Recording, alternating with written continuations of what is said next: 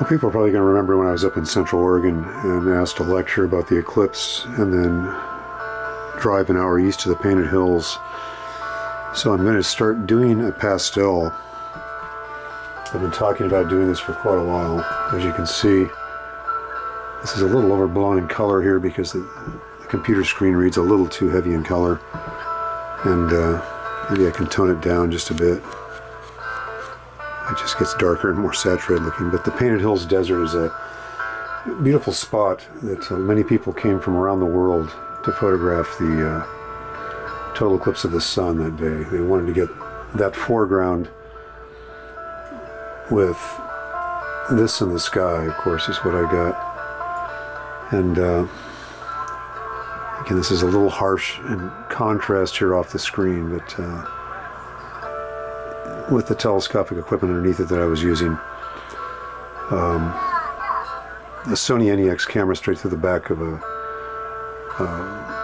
Celestron Nexstar 5-inch Cassegrain with a 200mm telephoto on top, piggybacked with another Sony NEX camera on its back, which actually took that close-up that you see there of the, actually the wide angle of at a 200mm was more of a wide angle than what was actually right through the telescope there, as you can see. A much larger image of the sun. So I'm going to try to work on this today, and I've been talking about this for months, that I was going to do a pastel sketch of the whole event to recap it, and I'm going to show how I start out with the pastels here. Now this looks rather warm. I probably should have balanced the color to this a little better. But I'm working under room lights here, or incandescent lamps. So you can see a finished piece here I did a few years ago of the total eclipse of the moon at night from the Vista House in the Columbia River Gorge. And those works are well, they're going to be several years old now. I haven't done a serious work for several years, so I've got this roughed in. I had to try to decide if I was going to work with the pastels on light paper or dark.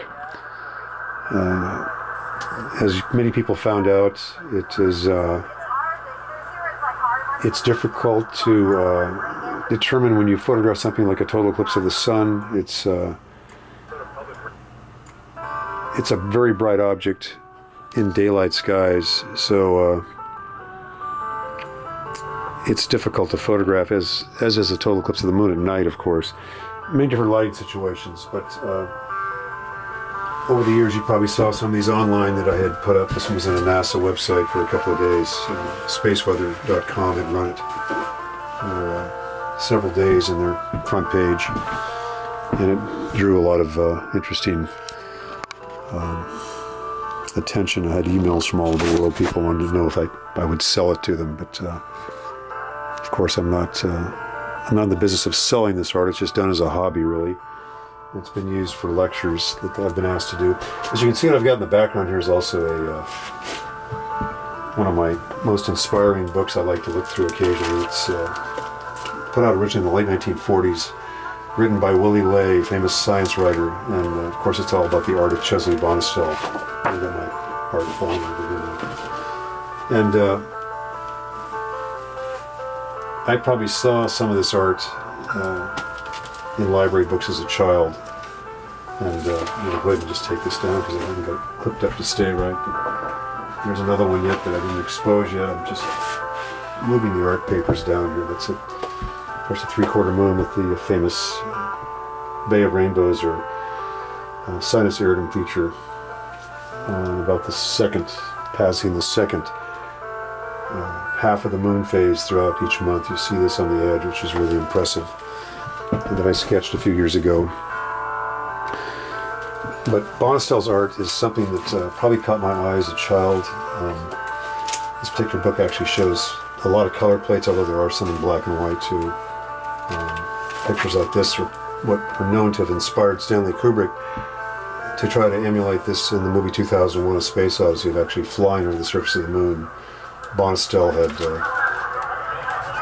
had made these paintings back in the early 1950s, and which are now believed to be the big inspiration for our space travel today.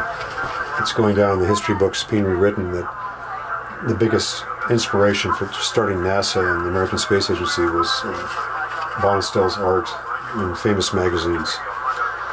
So his paintings of the moon look so realistic that when they were shown in magazines, it really got people interested in possibly supporting him and starting really space exploration, or planning for it anyway, by the 1960s. This is rather archaic-looking rocket ship that looks like this. Isn't up quite with the times that we achieved in the 1960s when they actually landed on the moon. This is still back in the late 40s. But this piece, I think, was done in, I'm looking for the date on it, I don't see it here now. I think it was early 1950s then. So, as much as people think I just do photography of the night sky, and what I showed here, and so I've got music going here in the background. I didn't want to play anything off the radio because if I put it up into a video, it ends up being pulled down on YouTube. Infringes on copyright. So I'm playing a young lady's music. She's playing live, kind of harp guitar style, in one of our big art events here every month, in the arts section in downtown Portland. But I'll try to put the camera directly over the pastel sheets here, just to give people an idea of what these look like as they start out. They don't look like much in the beginning, and like they're very sketchy and very just very roughed in. As you can see, the bright white paper here is almost too bright. I'm going to try to take the light down from it because it's a little too glaring in the camera. But starting out doing the painted hills and trying to determine the colors of the chalks is another element of doing pastels. Again, they're starting out as very simple sketchworks. There's the sun on the top of the sky as I'm going to portray it, and the initial work looks very, very sketchy and just linear, but eventually you've also got to determine, as the pictures looked that I showed there on the web of it, I'll just move over that for a second again just to refer to it so people get an idea of what we're talking about. But the